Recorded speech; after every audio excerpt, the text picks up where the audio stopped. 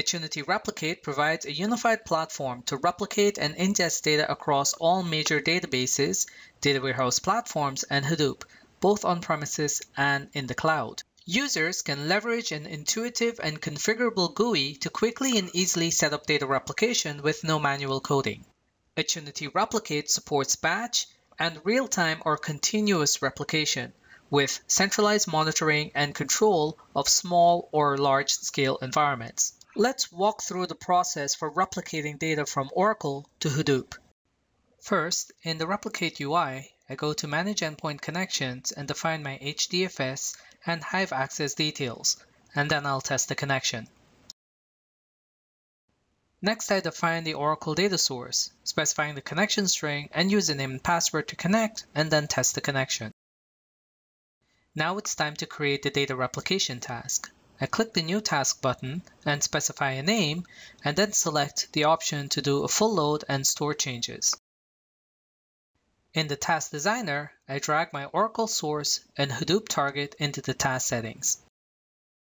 Now I'll use the Table Selection tool to select the HR schema and search for the list of tables I want to replicate. In this case, I've selected 4. Finally, I can save my changes and start the replication task. The Attunity Replicate UI automatically switches to monitor mode. Here, I can see real-time progress for my data loading process, showing me that 4 tables were successfully loaded.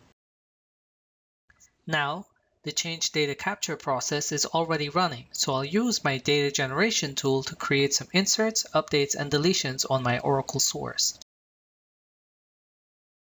Attunity Replicate will automatically detect those incoming changes and apply them to the Hadoop target in a change tracking table.